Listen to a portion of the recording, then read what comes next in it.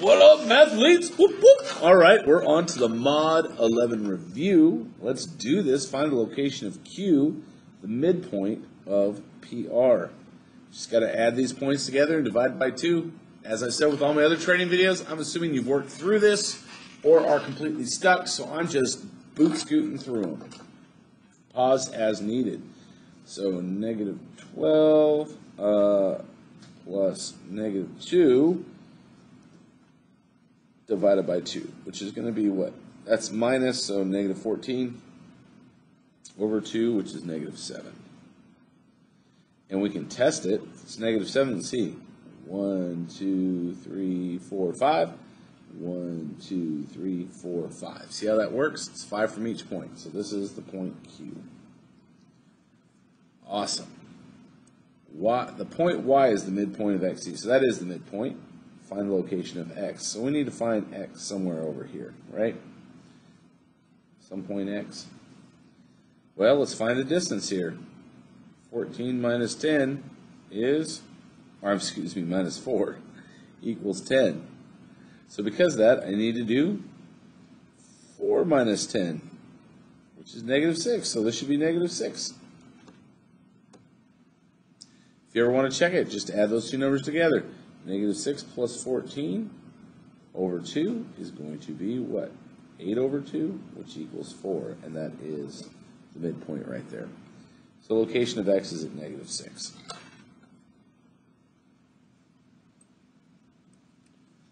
In the figure below, C is between A and D, yeah? And B is the midpoint of AC, makes sense. If BD 12, and BC equals 5. Find AD. Okay, I want to ultimately find what this is. Well, if BC is 5, so is AB. Okay? And to find just CD here, I'm just going to do 12 minus 5. 12 minus 5 equals what, 7? So this is really 7 right here. Or I guess I didn't even have to do that. I could have just done 12 plus 5. Could have made this a lot easier. But nevertheless, it's 17, no matter how you slice it. AD equals 17. And I say that because if I had 12 plus my 5 here, since it was the midpoint, it has to be 5. 5 plus 12 is 17 also. There we go. Sometimes I make it more difficult. Oop, I just got to scoot the screen down. I was like, what's going on here? Find the midpoint of the line segment joining the points P and Q. Okay, well, to do the midpoint, you just average your X's and your Y's. So in other words, I'm going to look at my X's, 4 and 0. I'm going to have 4 plus 0 over 2. That's going to be my X value of the midpoint. I'm going to average my Y's, negative 3 plus 1 over 2. Which is going to be what? This is 4. This is ultimately negative 2. So the midpoint is the point. 4 over 2 is 2. And negative 2 divided by 2 is negative 1. There we go. Which makes sense. If we looked on that, it'd be kind of like 2, negative 1. Right there. That makes sense. Okay. Let's take a look at some angles here. We need to indicate whether they're right, acute, or obtuse. Remember, this is 90 degrees. This is less than 90 degrees, and this is greater than 90 degrees. So angle A, less than 90, is acute. Angle B, obtuse, greater than 90. Angle C, 60 degrees, less than 90, acute. Angle D is a right angle. That's it. Don't get hung up on those. It's not worth it. Use the figure and follow the directions below. Okay? Name the vertex of angle HFE. Let's follow it around. HFE. I can already tell you the vertex is always in the middle, guys. It's F. The sides of angle 2. Okay, angle to the sides, again, that's HFE, right? Same angle. So the sides would be FE, always go from the vertex, FE. So the sides are ray FE and ray FH.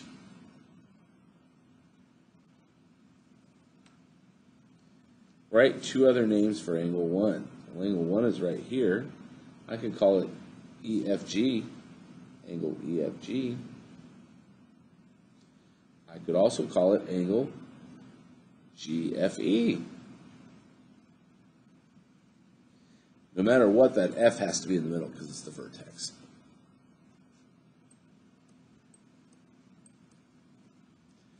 In the figure below, the measure of angle 1 equals 65 degrees.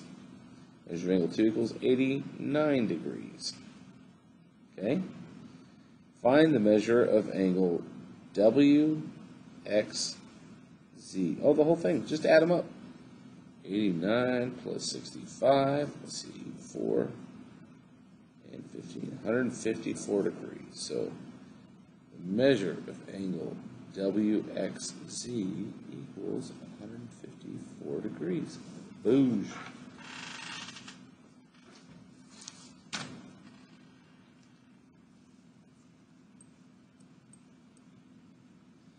In the figure below, get out highlighters just in case. The measure of angle JKM. JKM. So the whole thing is 86 degrees.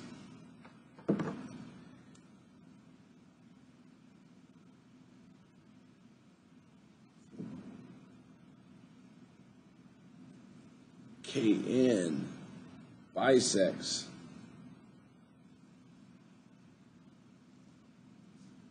it knocked off our degree measure there. What the world? That makes that problem unsolvable. So you know what? I'm going to say the measure of LKM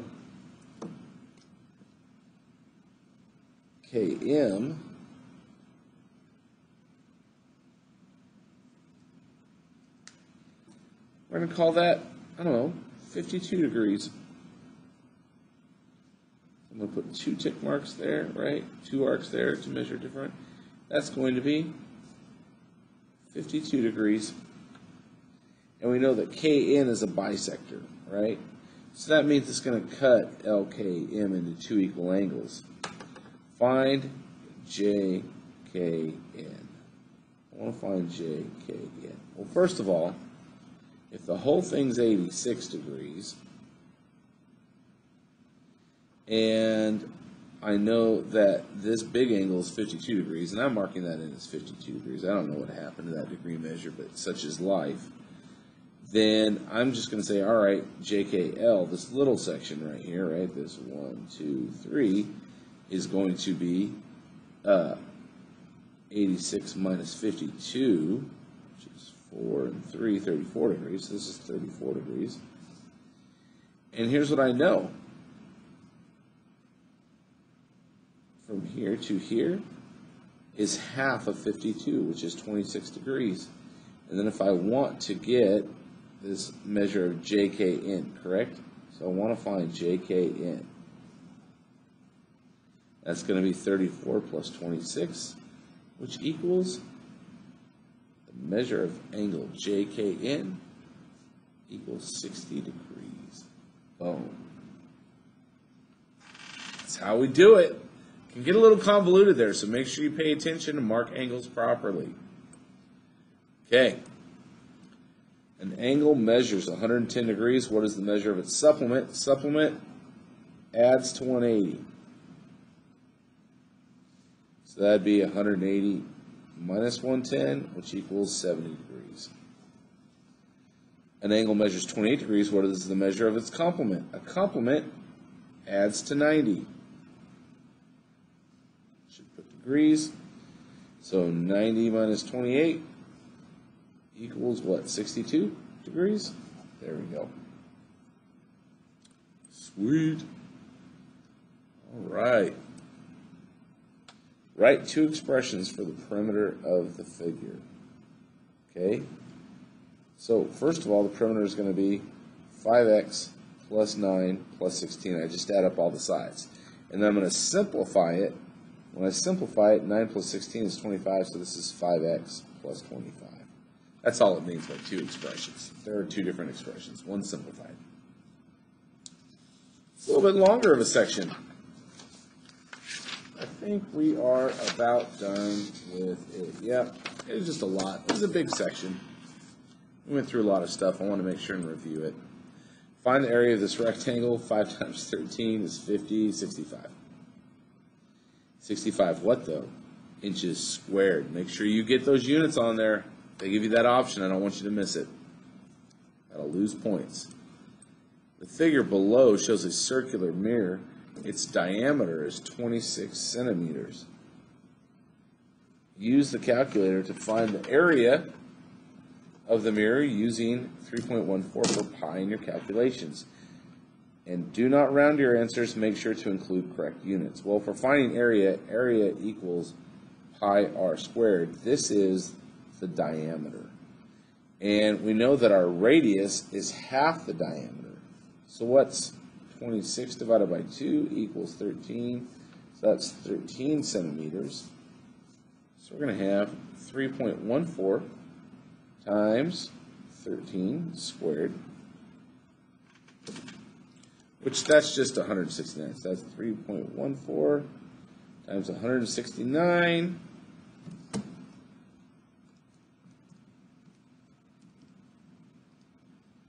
Oop, what did I do? 169.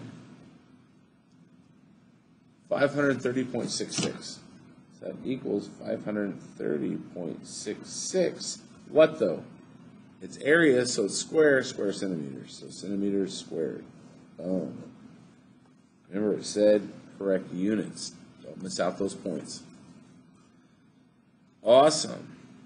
Circumference. Oh. Find the area and circumference. Oh, I didn't see that. So area is 530.66 cm squared.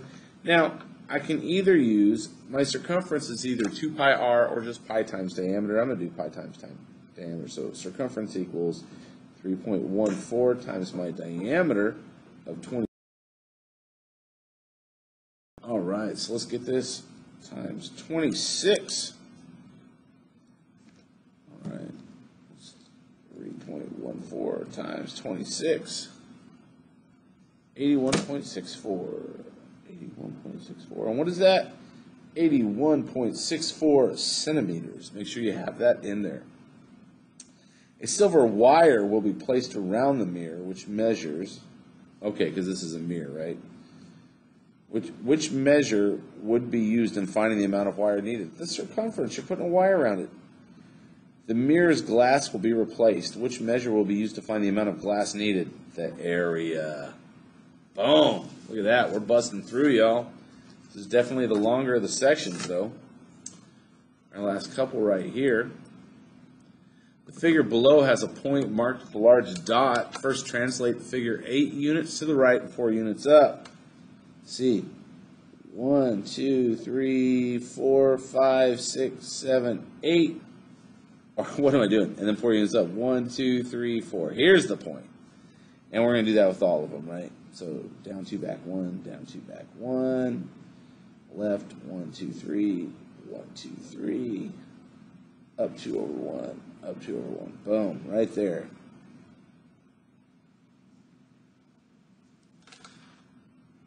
And then give the coordinates of the marked point on the figure. Well, the coordinates of the marked point on the original figure was -4, -6.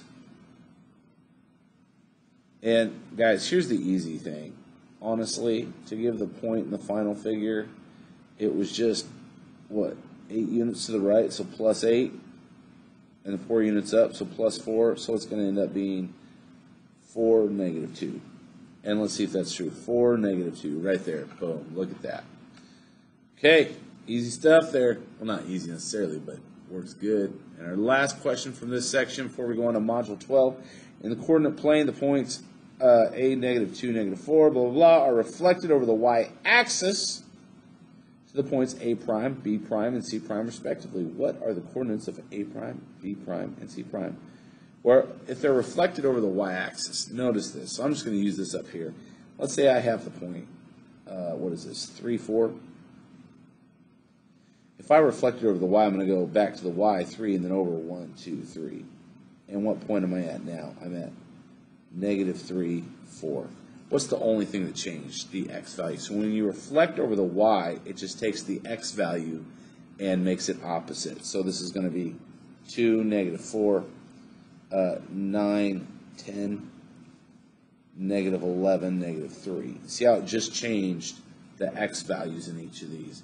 If I were to reflect this, guys, over the x, watch what happens. So this would be 1, 2, 3, 4. So I'm going to go down to negative 4. Boom, right there. And that would be the point 3, negative 4. So over the x-axis, it makes the y opposite. Across the y-axis, it makes the x opposite. So just keep that in mind. That's what a reflection does. All right, guys. With that said, peace out.